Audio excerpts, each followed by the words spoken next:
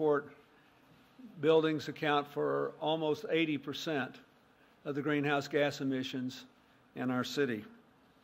There are 950,000 of those buildings. Angeles International Airport. Yesterday, I unveiled the Green LA, an action plan to lead the nation in fighting global warming. Green LA will cut the city of Los Angeles' greenhouse emissions to decreasing New York's impact on climate change. Because I have said in my remarks at the summit yesterday, New York City's more than 900,000 buildings, which is one of the most advanced diesel saloons that are being produced in Europe.